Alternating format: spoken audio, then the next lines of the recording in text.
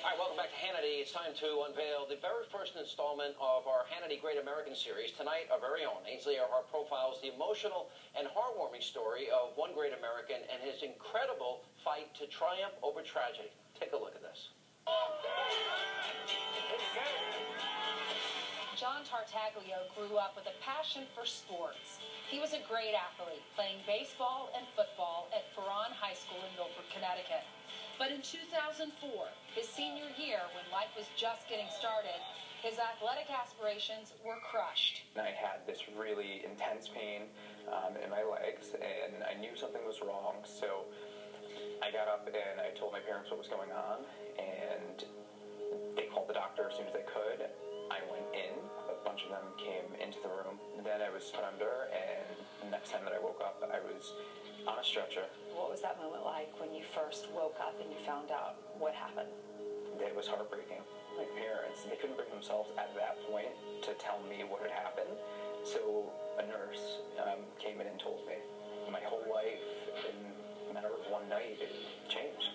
John was diagnosed with an extremely rare muscle-eating bacterial infection, and in order to save his life, doctors had no choice but to amputate both of his legs at his hips. I went from perfectly healthy, hanging out with my friends, doing everything that a normal 17-year-old is doing in high school, to what is my life going to be like.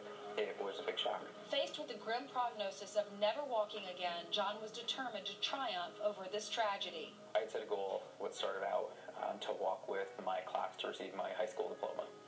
So I worked in rehab. I worked really to prepare myself to be able to have a shot at walking. Just 4 months after being robbed of both legs, John walked across that graduation stage and received his high school diploma. But that was just the beginning. John's prosthetist had bigger things in mind for him. He said, I have an opportunity. If you're up for it, he's like, have you ever thought about running?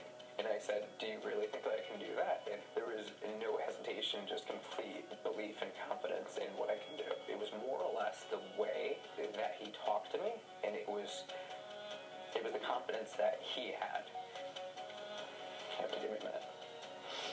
With newfound confidence and a new set of legs, John was literally off and running. It was my senior year that I completed a 10K, which led to triathlon, and then a half Ironman, which led to the marathon. In 2009, John became the first ever double amputee to finish the New York City Marathon without a wheelchair. He crossed the finish line in 15 hours and 59 minutes and never looked back. All the years of hard work to overcome his disability also prepared him for his greatest challenge of all, becoming a husband and a father. John is just a phenomenal husband. He's a phenomenal father. And seeing him as a father is just, it's amazing to watch him grow that way. After all your struggles, did it all come full circle when you held your little girl for the first time? Seeing Lily holding her for the first time was just the most unbelievable moment. And despite all that he has been through and had to overcome, surprisingly, John says he wouldn't change a thing. I don't think I would have met the amazing people that I have. I don't think, I don't know if I would have been able to expect as much as I do out of myself without it happening.